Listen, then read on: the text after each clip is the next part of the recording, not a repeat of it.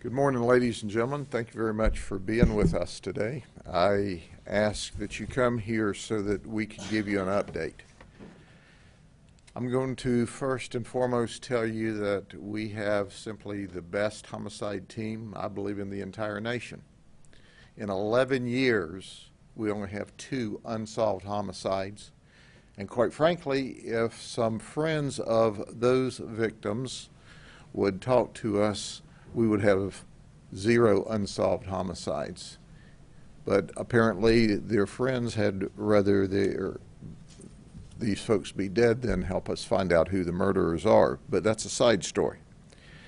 I knew when we sent this investigative team there that they would do everything they could and would more than likely solve this homicide because they are simply the very best.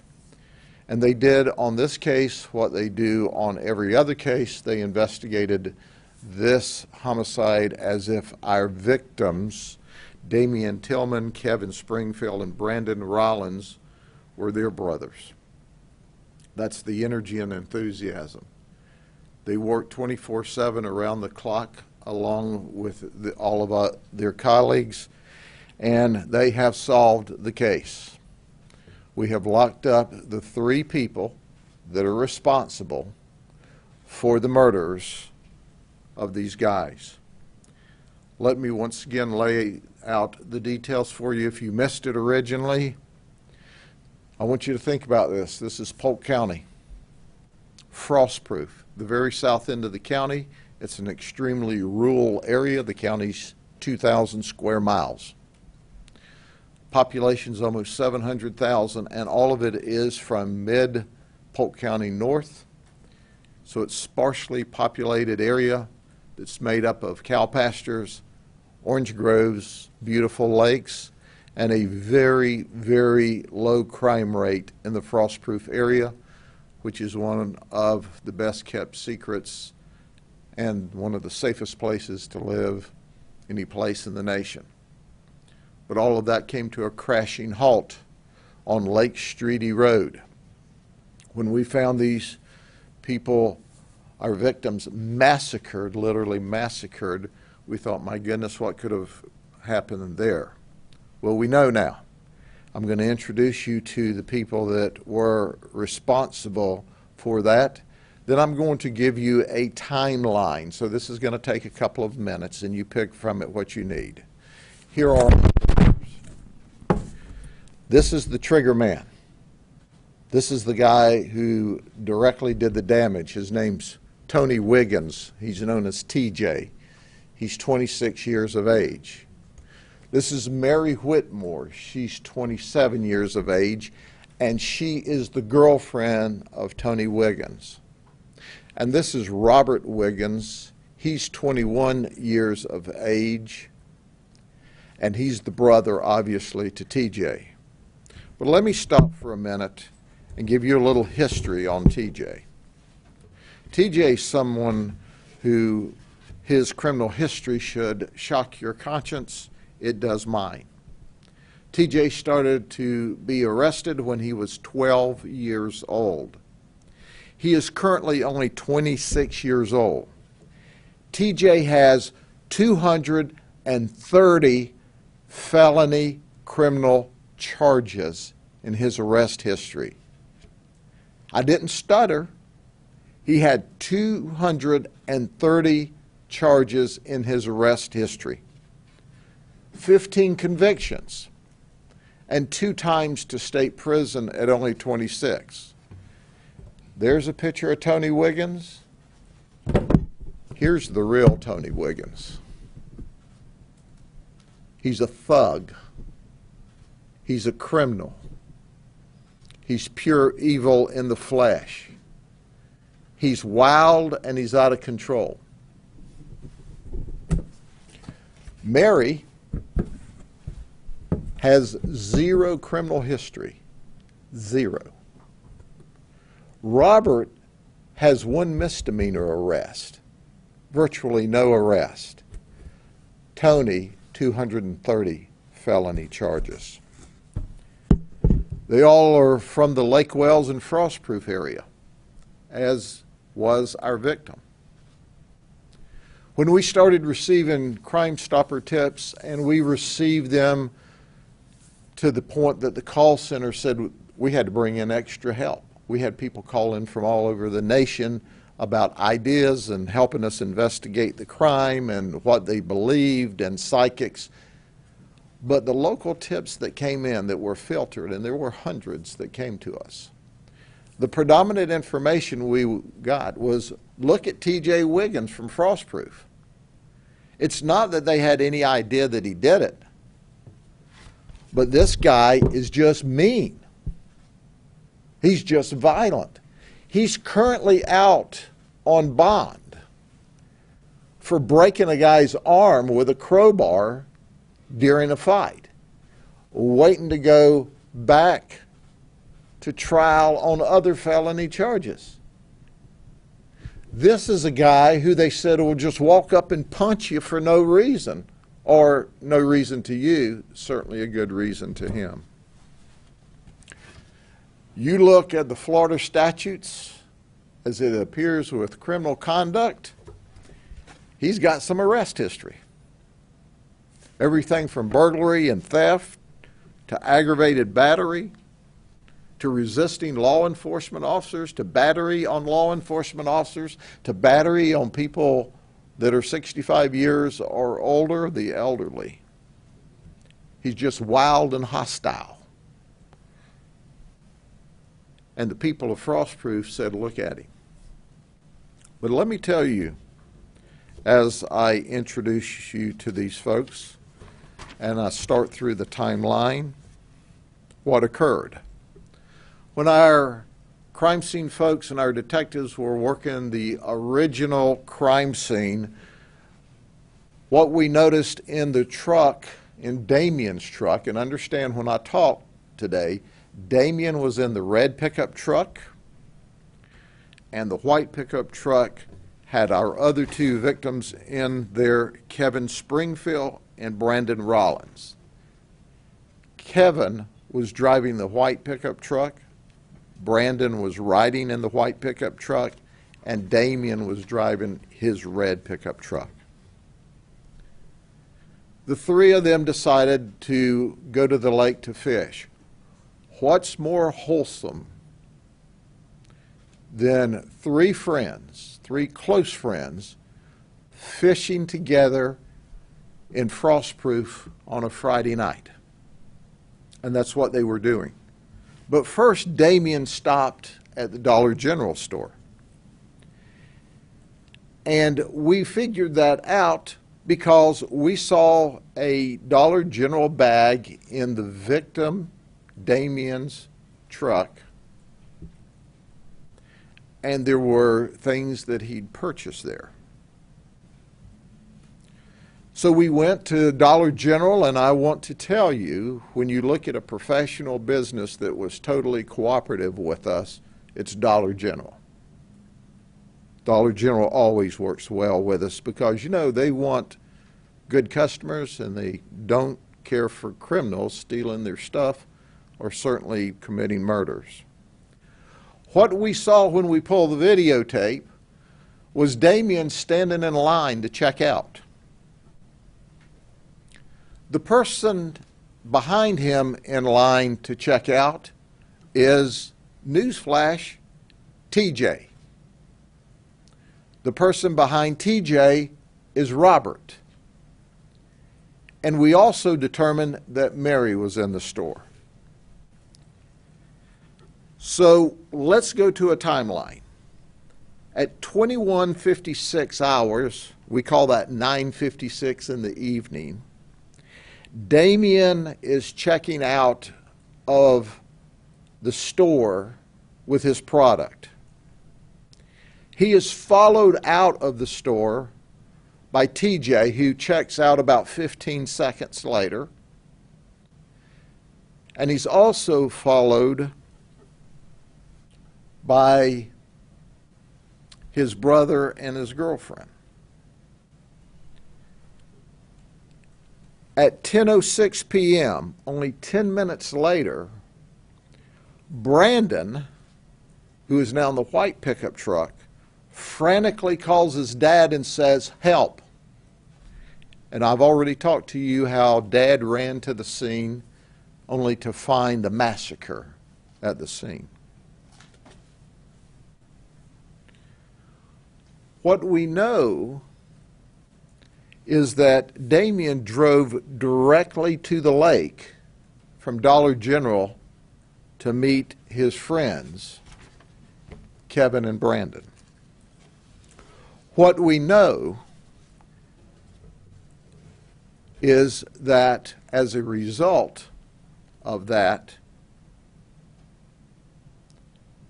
the murder occurred in short order, in less than 10 minutes. So we have all three of the suspects in the store with Damien and checking out 10 minutes before the frantic call for help. So our detectives now confirm that, hey, this guy Tony or TJ that we've received tips from is standing in line with and had a conversation with Damien in the store. We don't have the conversation because there's no audio, but from body language, it was not violent or animated. It was just a normal conversation. But our detectives on Monday found our suspects. And they were living on Sarver Avenue in a family compound of camper trailers. And this is in the woods outside of Frostproof. And they were living off the grid. No running water, no electricity. They had some generators. So understand that now we're talking about Frostproof in a rural part of the county. The shooting happened in a rural part of the county. And we literally have to walk the road, and we go down a dirt path through the woods that opens up into a compound off the grid. That's how far out in the woods this is. So our detectives immediately interview Tony Wiggins and Robert and Mary Whitmore. Robert and Mary consistently lie to protect TJ. Robert lies to us, Mary lies to us, TJ lies to us. They don't tell us the truth. The only common thread during their interviews, otherwise the stories are all over the place, from different vehicles to where they went to they didn't go any place, but they agreed on one thing. They went to McDonald's and ordered 10 double cheeseburgers and 2 McChicken sandwiches. That's the only thing. So on Monday we executed a search warrant at the compound. TJ was found to be in possession of 2 shotguns and 2 SKS 7.62 rifles. He's a convicted felon. He can't possess firearms, so he was immediately arrested. Our forensic investigations team found 1 9mm shell casing, 1 at TJ's trailer.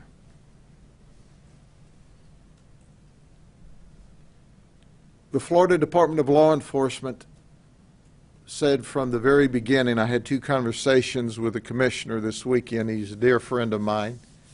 He said, Grady, FDLE's here to do anything you need. And I told you about them chipping in $10,000 to help. And he says, our lab's at your disposal.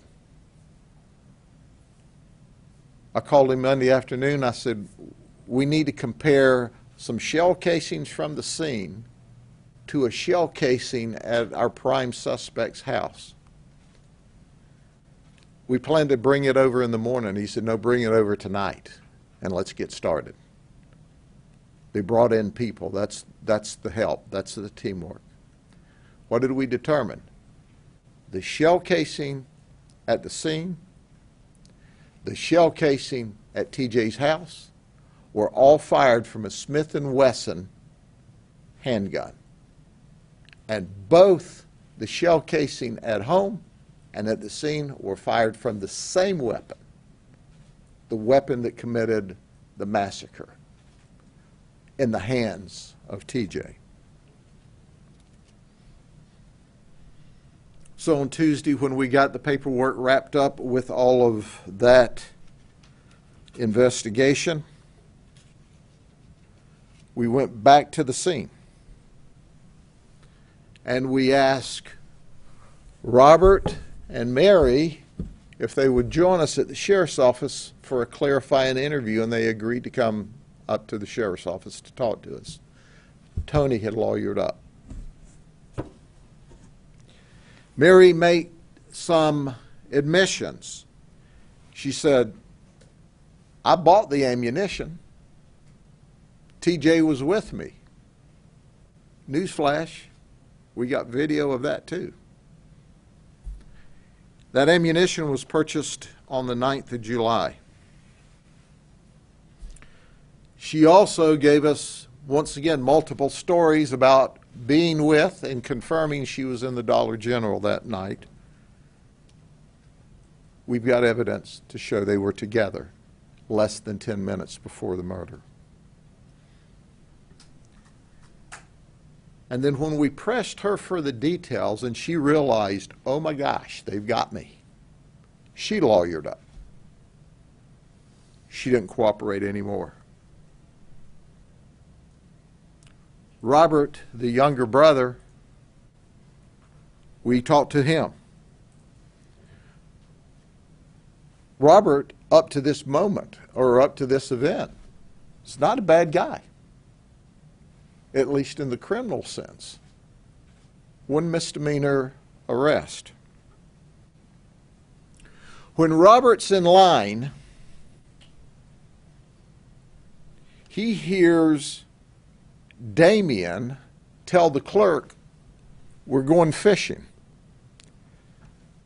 Damien tells the clerk, because the clerk knows everybody, it's a small town. Yeah, I'm going fishing with Kevin. So Robert and TJ are talking, and he says, yeah, Damien's going fishing with Kevin. And TJ says, what? Kevin's going to be there? So when they leave the store, TJ tells Robert, who's driving, go to the lake.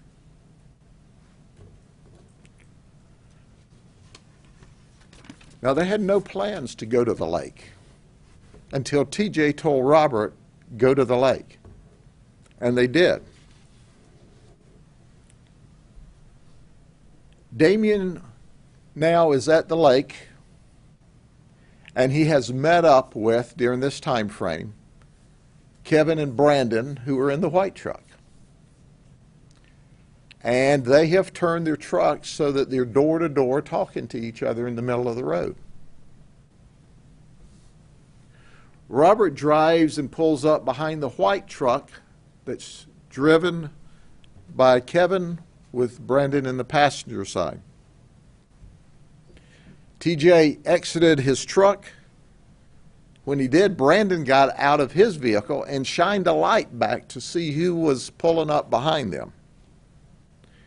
TJ rushed up to Brandon, pushed him against the truck, pulled a handgun out, and said, where's Kevin? Well, Kevin's sitting in the driver's seat right there. And he looks and sees Kevin. He runs around, he being TJ, runs around between the red truck and the white truck. He points the gun at Kevin, and TJ says, where's my truck? Kevin goes, I don't know what you're talking about. Yeah, you do. Where's my truck? You sold the engine out of my truck. Kevin said, I don't know what you're talking about. At that moment in time, according to the information we've received, TJ hits Kevin.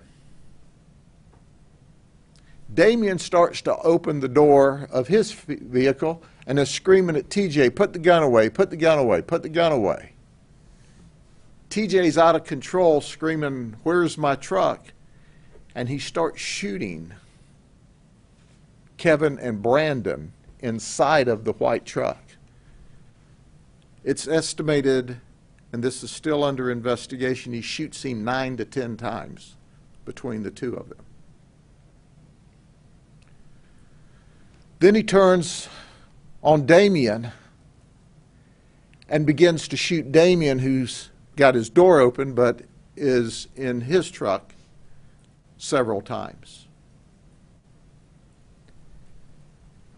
Then he goes back to Kevin's truck, and during his excitement, now he has dropped the magazine to his firearm and he can't find it. So he opens the truck door and Kevin falls out on the ground. And that's where Kevin's found. He finds the magazine to the handgun that he drops when he goes back, points the gun back. And then he calls Robert. Robert says he's sitting in the truck. He said, I never got out of the truck. And when he pulled the gun, I started to get out of the truck. By that time, it was all over with. You can believe what of that you want to. Mary, TJ's girlfriend, she doesn't know anything. And this is one mean woman. She's not cooperating. She's not talking. She becomes incensed at the detectives when they try to confirm the spelling of her last name because it's not spelled in the traditional way you would think you would spell Whitmore. She's saying nothing, but she's there the entire time. And she's lying to protect him. TJ then tells Robert, come here.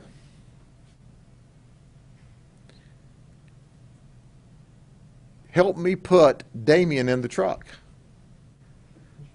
So Damien now, and we don't know the lineage, the details, because they're not given to us any better than what I'm about to tell you. They grab Damien. We don't know if he's already pulled out of the truck or if he's in the truck because there is blood evidence all over the place. But they pick him up and heave him over into the back of the pickup truck with his foot sticking up over the edge of the bed. And then they leave. They go to an undisclosed location and supposedly strip down the gun, take it apart, and throw it away. They immediately go to McDonald's in Lake Wells and order 10 double cheeseburgers and 2 McChickens. While they're standing in line, they go through the drive-thru. It's very quiet. TJ simply says, "We weren't there." And that's all the conversation that they will admit to. We believe there's more than that.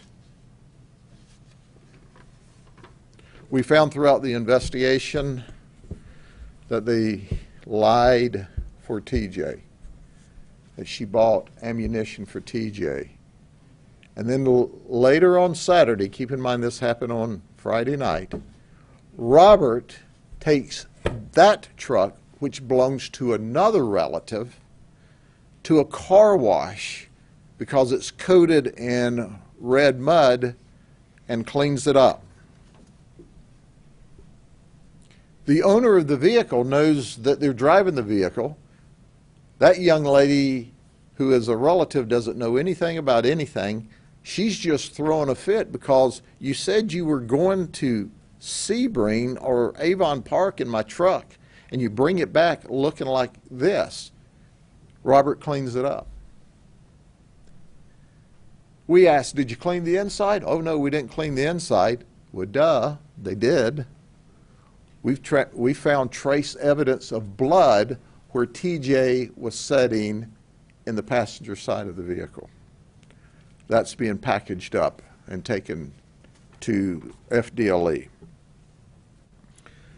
So at the end of the day, we've charged TJ Wiggins appropriately with 3 counts of first-degree murder.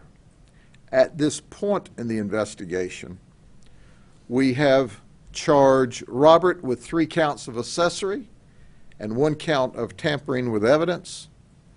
We've charged Mary with 3 counts of accessory to the murder and 1 count of tampering. The investigation is ongoing.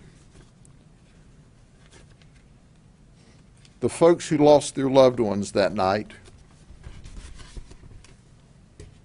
are poor people. We've had a lot of people offer to give us more money for a reward. We don't need that. But if there's an inclination to help these folks bury their loved ones, I'm certain that would be appreciated, because there's nothing worse than having to bury your child, unless it's you're having to bury your child and you don't have any money. It's important to understand, and I alluded to this the other day, I can give you more details today, that as I said originally, normally the normal murder is around drugs, alcohol, money, domestic events.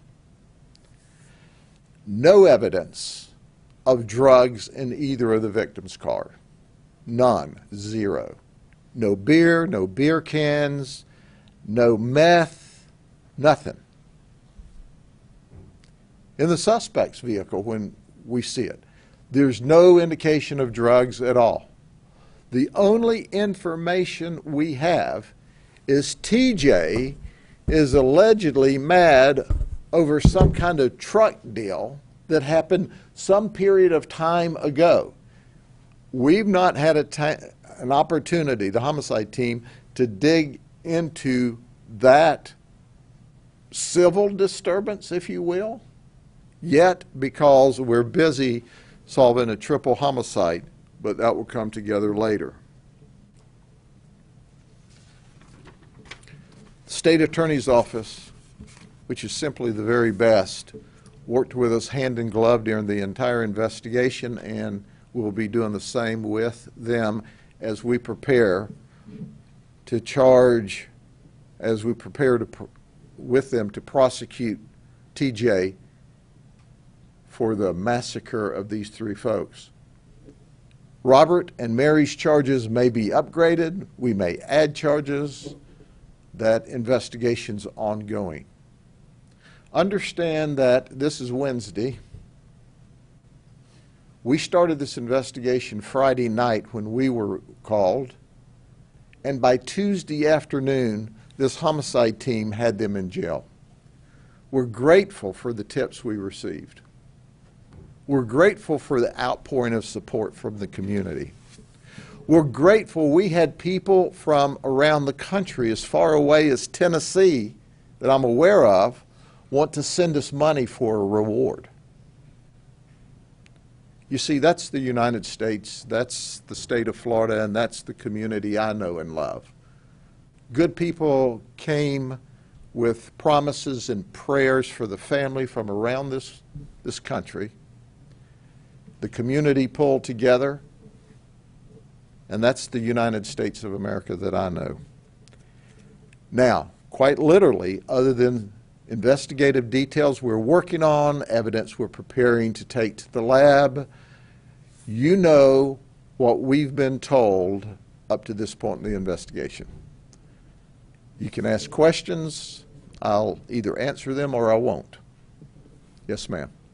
Beyond this, you know, the argument over the engine in the car, was there any other motive that you guys found? The only conflict we see is this. Where's my truck? I heard you stole the engine or sold the engine out of my truck. Where's my truck? I heard you sold the engine out of my truck. And for that, this guy massacres 3 young men, 23, 27, and 30, on their way fishing Friday night near Frostproof. It's gut-wrenching. This is evil in the flesh. This is a guy who can hurt you just because it's the right thing for him to do at that moment in time with his 3 brain cells.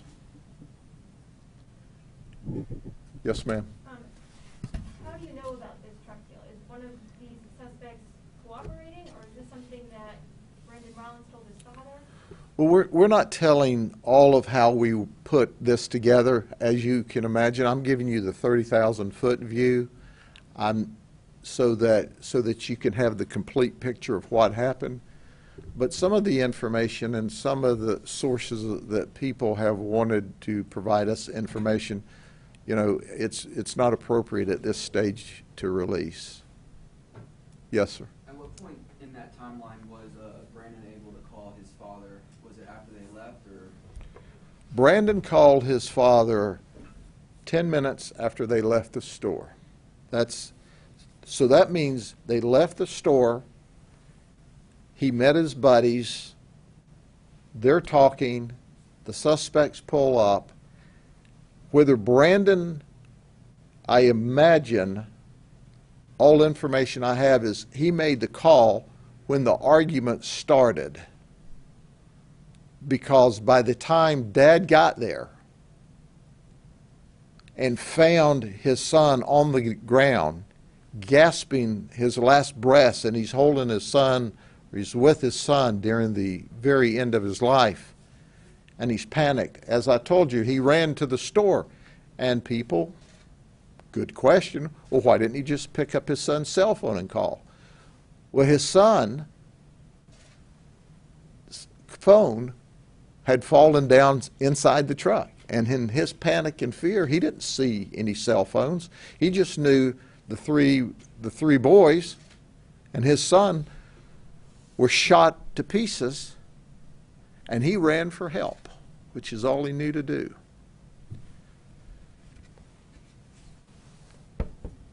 We've tried to comfort Dad. The wounds were so severe that quite literally, if an emergency room had been across the street, they couldn't have saved his life.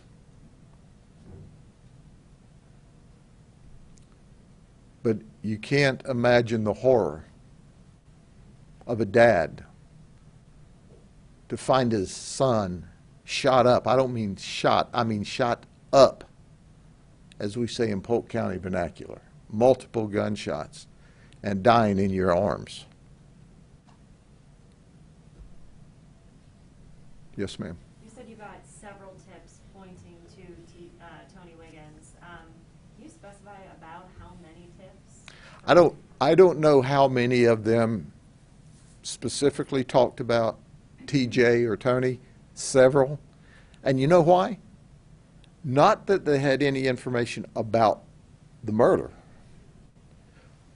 but he's just mean as a snake. So it's a small community. Frostproof is probably 3,000, 3,500 people, and this is in what you would call the outskirts. It was not downtown Frostproof. Frostproof is the mega center at 3,000.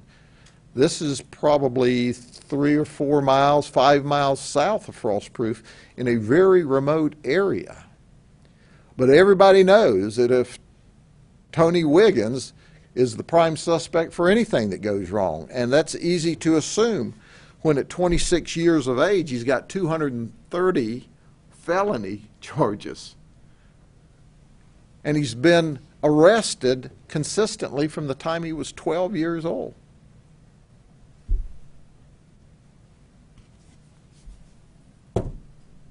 I'm sure somebody thinks you ought to have counseling and pretrial release. Our goal, and we pray that the state attorney can seek the death penalty.